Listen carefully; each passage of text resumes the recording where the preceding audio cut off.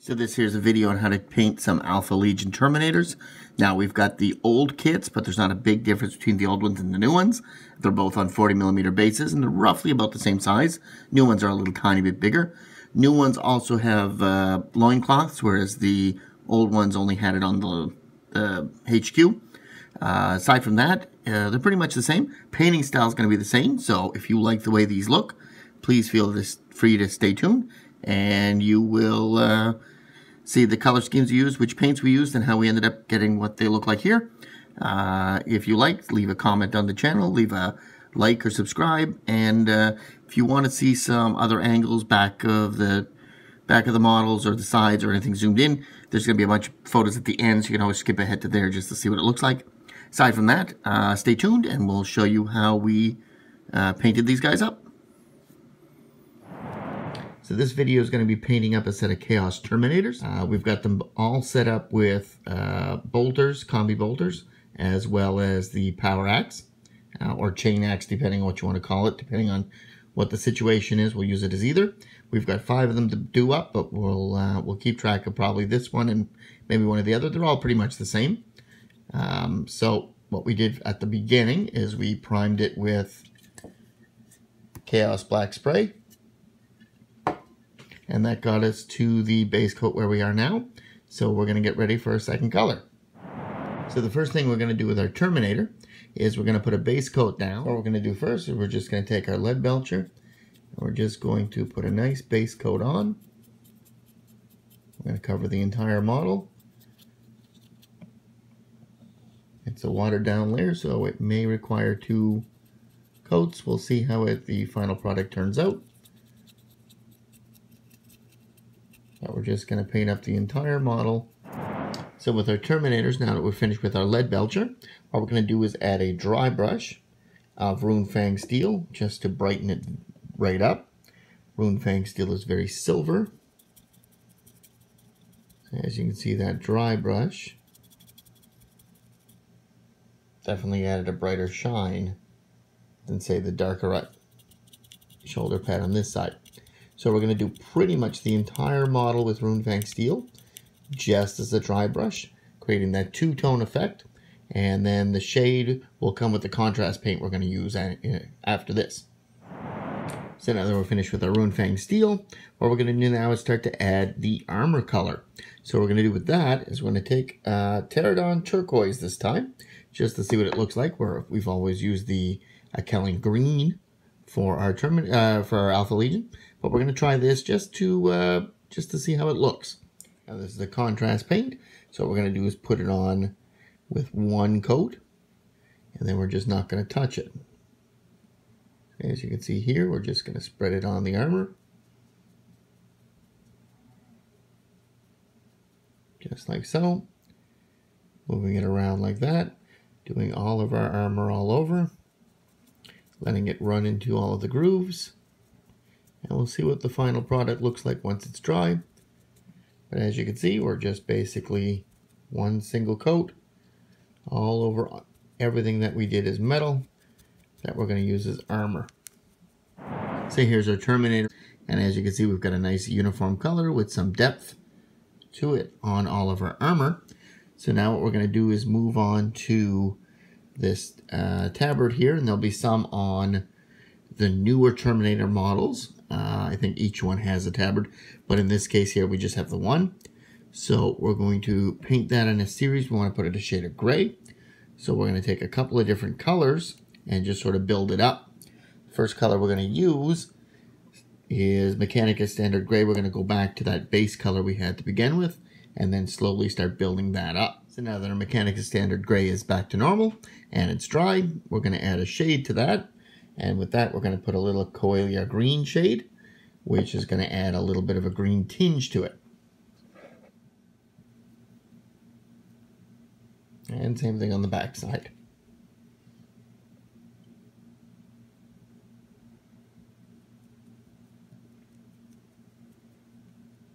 Just like so. So now that our green shade is dry, we're going to put a highlight layer over that. We're going to take a little bit of Dawnstone, and with a dry brush,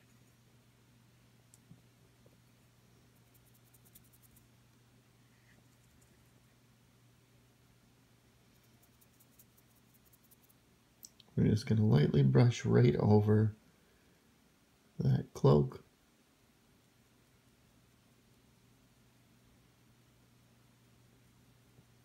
Without hitting our green armor, if it can be helped.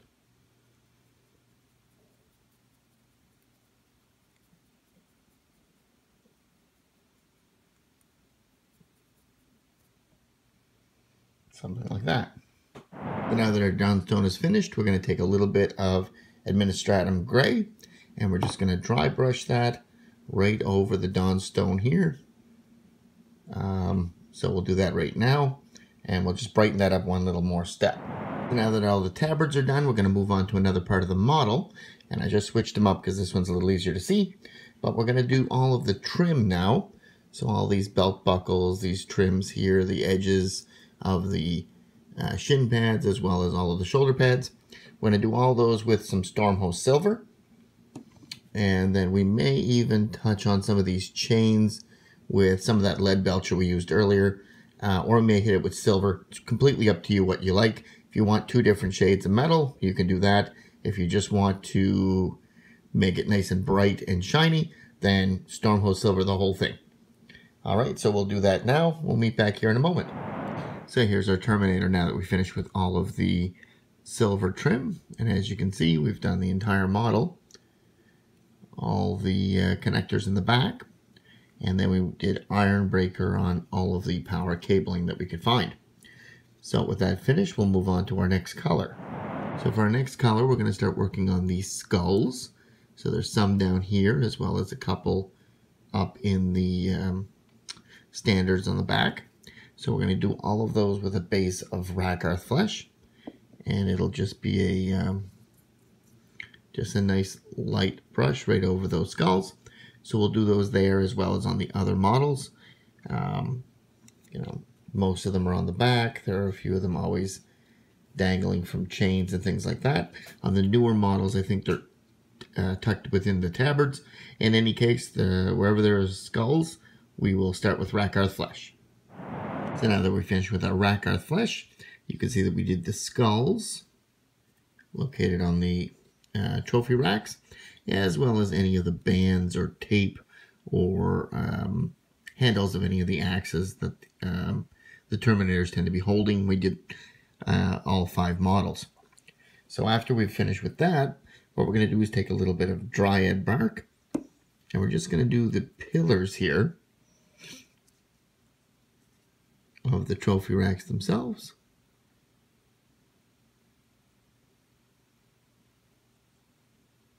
Just like so.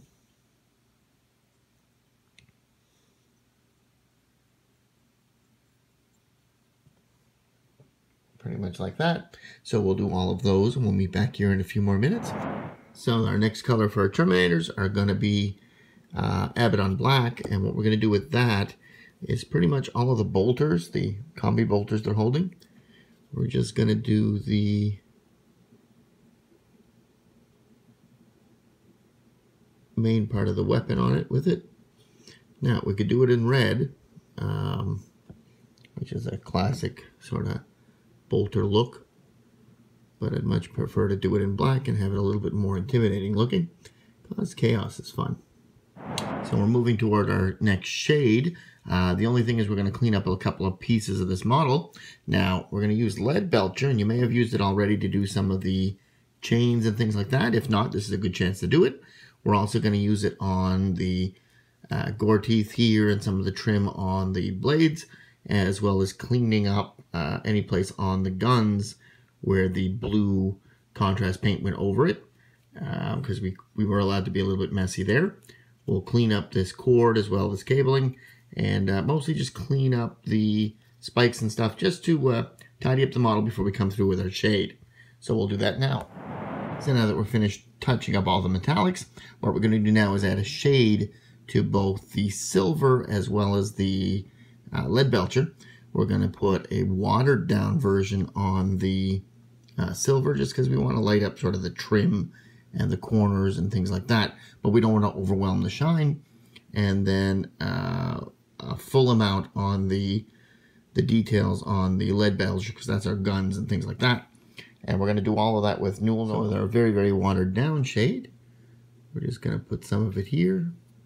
And you see how runny that is. We're definitely not going to affect the shine as that dries. We do want a little bit in the corners just to get those details there. Same thing on the tusks here.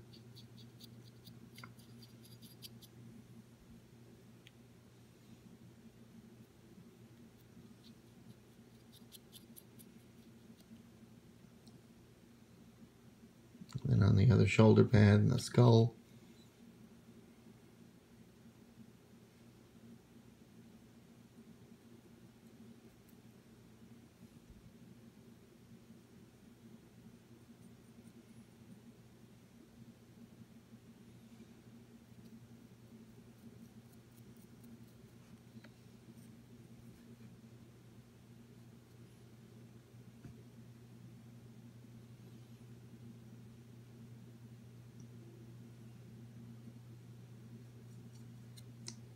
So just like that, and then we're going to use the full strength,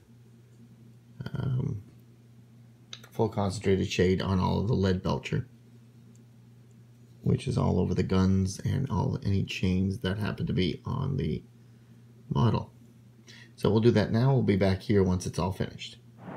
So now that the Nuln oil has dried, what we're going to do next is add a shade to all of the little skulls and things. So with that, we're going to use some Seraphim Sepia. We're going to get any skulls up on the trophy rack, as well as anything dangling from chains. So there's a few of them around each of the models here. One there, there. So we'll get all of those with the Seraphim Sepia. While we're at it, we're also going to get any of the wrappings that are here on the blade weapons. Anything that we did earlier with Rakarth Flesh, as well as these skulls. So now that the Seraphim Sepia is dried, what we're going to do next is just add a highlight to the skulls and the wrappings. We're going to use Screaming Skull, which is a nice off-white color. And we're going to dry brush that right on. So we're not looking to water it down very much.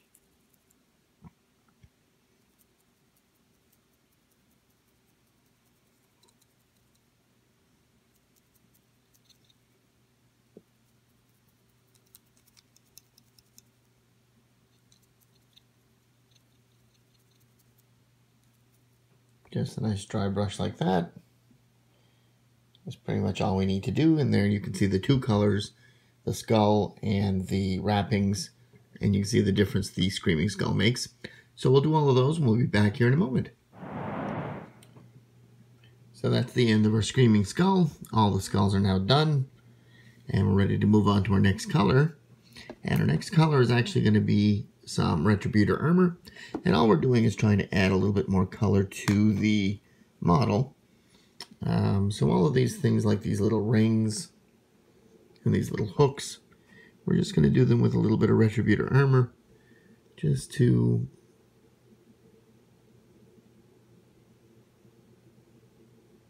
add just a little bit of variety to our model, because there's so much silver and blue on it.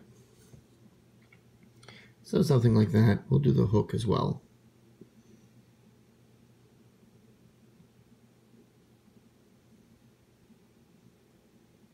You can also do these things in brass if you want, or just something different. More aesthetics than anything else. So now we've got our little trinkets done with Retributor Armour. And what we're going to move on to now is the rest of the metallics. We're going to add a dry brush highlight layer over the top of those of Ironbreaker, which is an excellent layer color to use over the top of Leadbelcher. And we're just going to try and brush that right over there and just lighten that back up again. So do you see the difference there versus the stand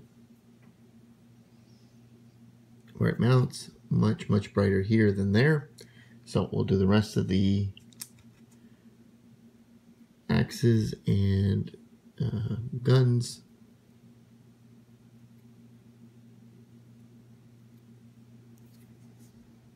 See, much brighter now.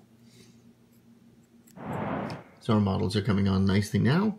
One of the things we're going to do here are these bags that are up on the top. We're just going to dry brush them. We've already base coated them in brown. We're going to dry brush them in like a Gorthrope brown or one of these things here.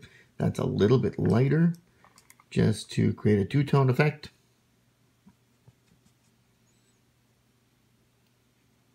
Just get a little bit in your brush. Make sure there's not too much, and then just a quick dry brush.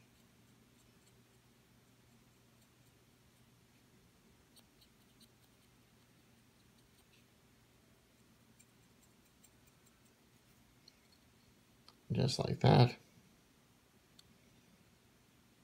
All that's needed there. So we'll do the rest of those and we'll be back here in a few more minutes. So the next thing we're going to do are some of these tassels that are hanging from the trophy rack. On the new Terminators, you could also use this color scheme for the loincloths. But in any case, what we're going to do is take a base coat of Akhelian Green. But any dark green will work. And we're just going green because we want a little bit more color on these models. But you can go red if you want, or purple. Really up to you. I just want to add a bit more green.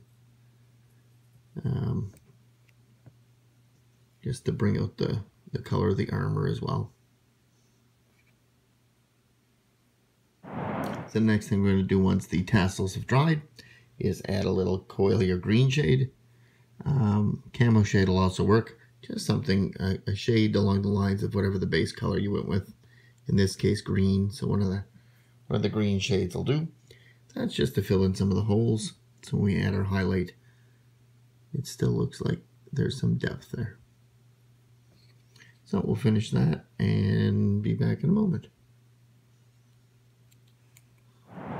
So once our green shade is dry, what we're going to do is add one more dry brush of moot green. And while we're at that, we're also going to do all of these eyes.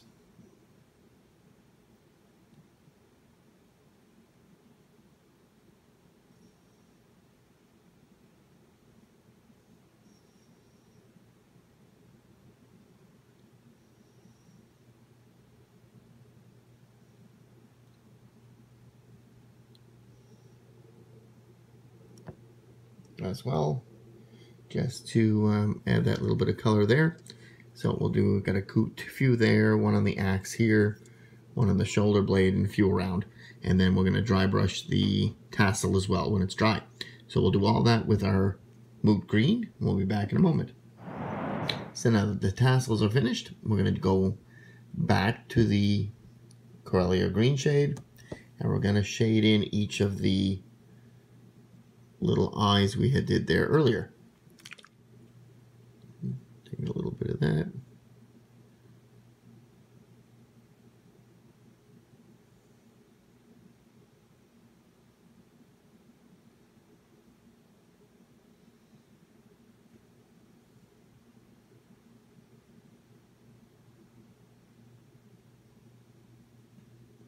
Just like that there. We'll do the same with all of the eyes.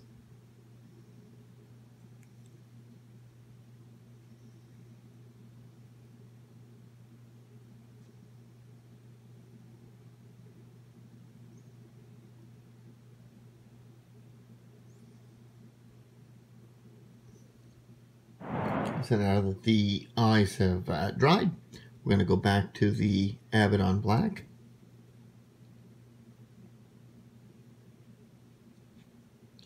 Got the best little detail brush I can find. We're just going to add a pupil.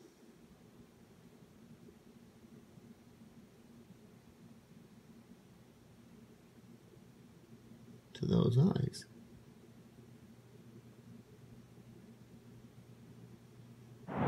So one of our last steps is going to be to take a little bit of Mephiston red, and with that same little tiny bit of detail,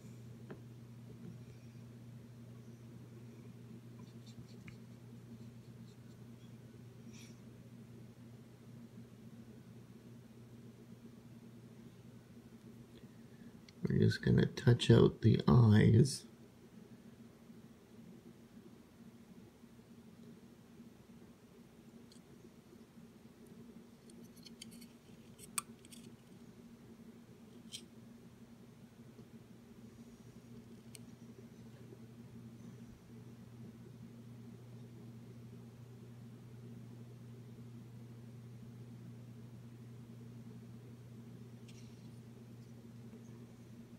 Just like that. So I'll finish the rest of them and we'll be back in a moment. So with that, our Terminator is pretty much finished. We're going to just clean up the base a bit and then clear coat them. Then we'll probably put a little bit of Arg coat on the eyes just to have them shiny and look like jewels. And then that's pretty much it for this model. And we'll be back here once it's all finished. So this here is the finished Terminator models, and as you can see, they turned out pretty nice. I'm pretty happy with how the blue looked, and then the edge highlights on it looked really nice as well. If yours look as good as this, please leave a like or a comment in the channel, and subscribe to the channel if you want to pay attention to other videos that we're going to make. This is 2 other models that we had here. But as we were saying, if you like these models and you think they look good, please feel free to leave a like or a comment on the channel. Subscribe, that always helps. And otherwise than that, we'll see you at our next painting video. Stay tuned for a couple of clip arts, just right quick. If you want to see some other angles or some other views of these guys, we'll put a bunch of different photos at the end of this stream. Aside from that, we will see you the next time, and thank you for watching.